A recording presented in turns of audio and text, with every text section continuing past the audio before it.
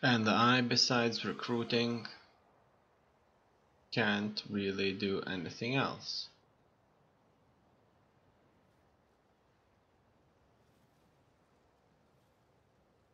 Because everything is kind of fine. One sacrifice is needed. It's a little annoying that all these little provinces are trying to get non-aggression pacts. Because I'm so far away from them.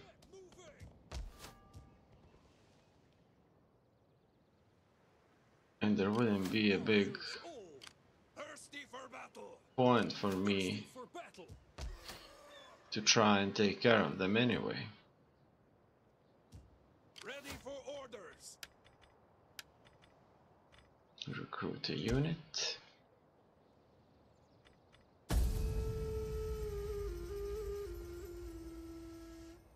We sold a lot of glassware.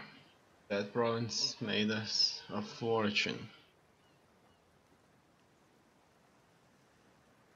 Romans are fighting like they never did before, but they took another city, which is Korea, and they lost it. That's just insane. They're having a proper fight.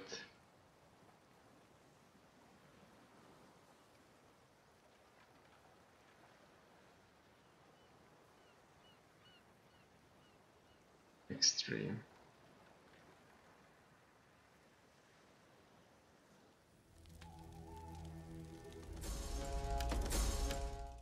Two generals died. Ready for battle. From natural causes. Getting on our way. Okay, that will do.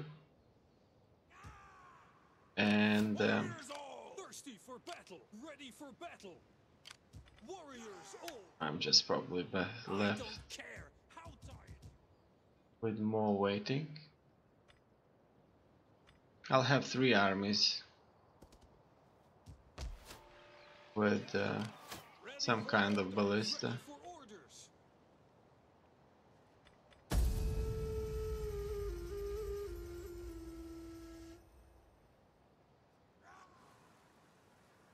Still need to complete 2 armies that will invade Egypt.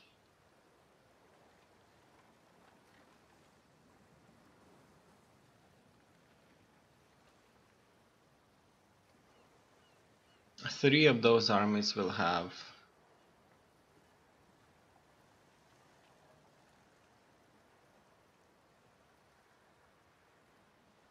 two units of ballista each, so that they could make, I'm not sure how many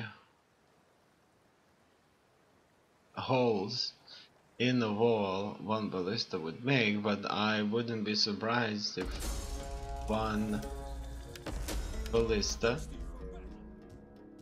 creates only one hole in a wall that can be breached using troops with 1 load of ammo. But I decided I'm going to risk it and have only 1 ballista in each army. For the tribe. And hopefully that will make 2 breaches, and it should be enough. Port Master's report. More troops. I finished training. 170 per unit.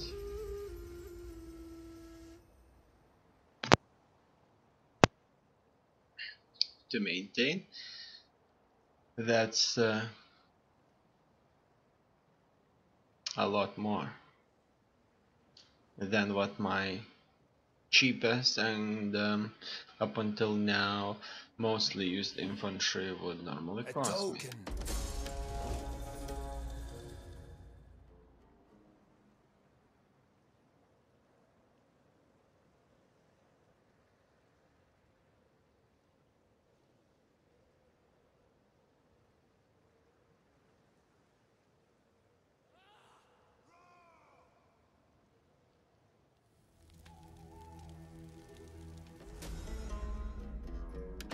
Armenia.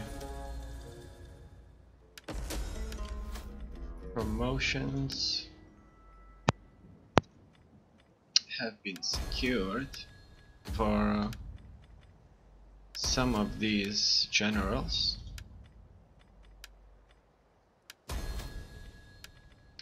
I don't want to have too many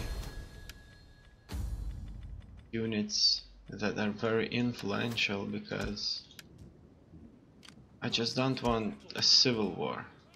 Warriors all for the tribe. And I do want to avoid a civil war.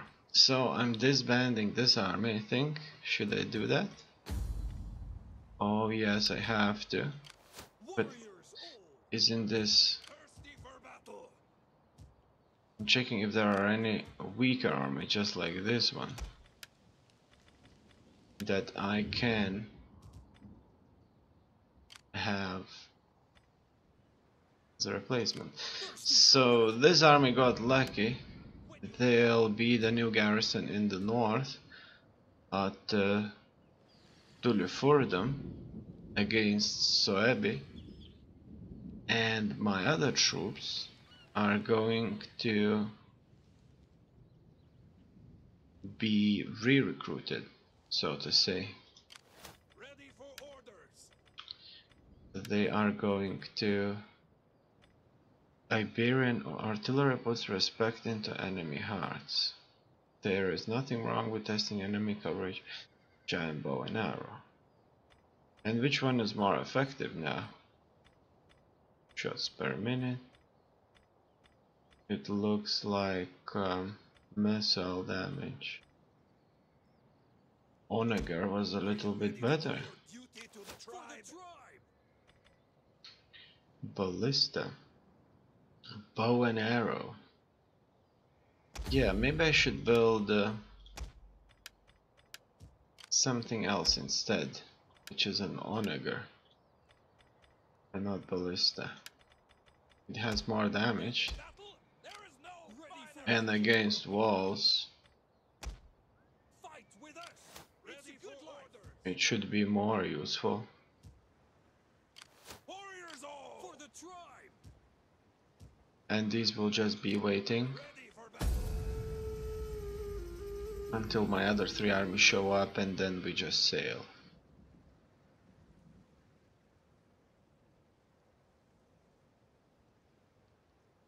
We sail, and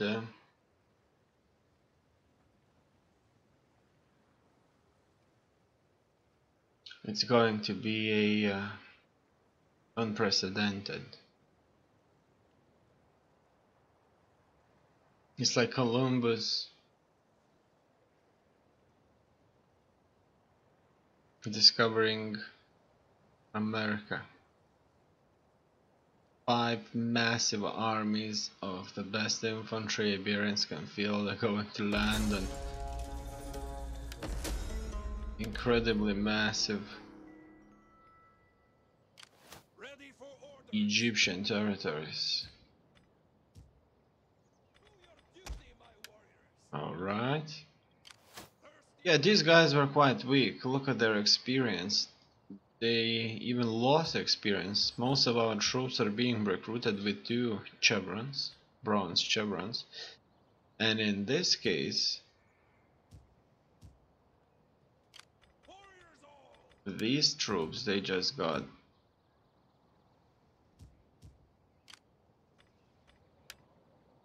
one chevron. So they were either fighting a proper battle and lost lots of experience from recovering their forces, For the tribe. or they were just too lazy to train.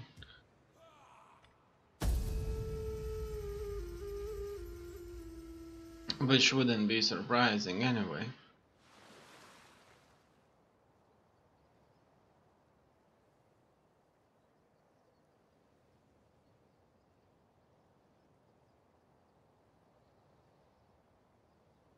Because they don't really have anything to do.